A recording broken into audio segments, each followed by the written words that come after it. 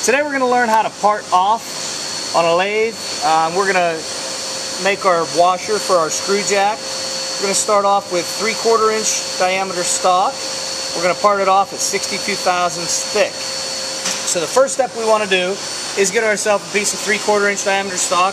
I just grabbed this stock from up in the scrap bin. It was a small piece. First thing we're going to do is we're going to take and we're going to face this part off. We want to make sure we have a nice smooth face here to begin with.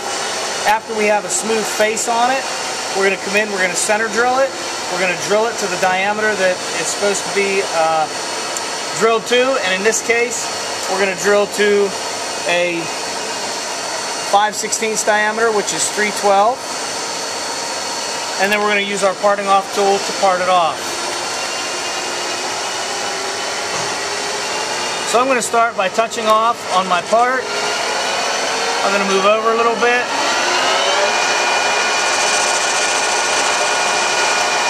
All I'm doing is taking a small amount off. I want to make sure that I have my tool height set correctly.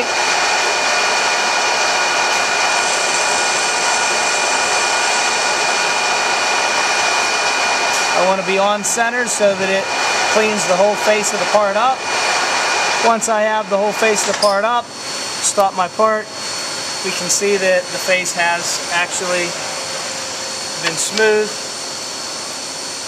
Next thing I'm going to do is I'm going to use a center drill we have in our tailstock here. I'm going to take my center drill and I'm going to center drill the part. So I'll move my tailstock up close, tighten my tailstock down. I'm going to turn my lathe on again.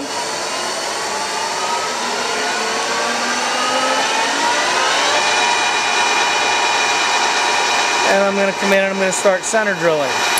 Now, being that I'm going to drill this to a 5/16 diameter, I don't really want to center drill it real big, bigger than what that 5/16 diameter would be, but I want to give my tool a place to start. So you can see how deep I went with my center drill.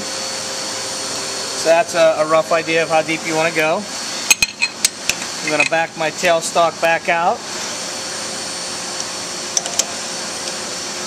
And I'm going to get out of my drill index.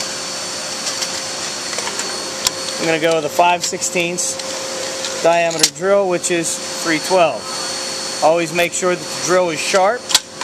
If it's not sharp, we need to take it up and sharpen it so that we're not damaging the tool or our part.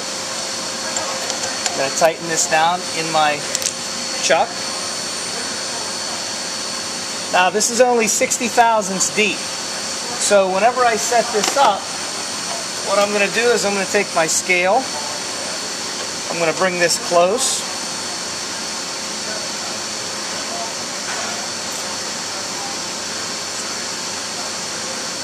And I'm going to set my gauge on here at the 1-inch mark.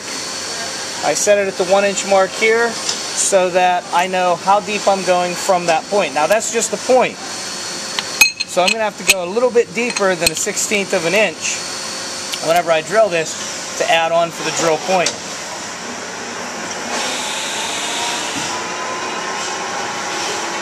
Now being that I'm not going really deep, in this situation here, I don't have to use a lot of coolant or anything because I'm just barely touching and going in. If I were going real deep,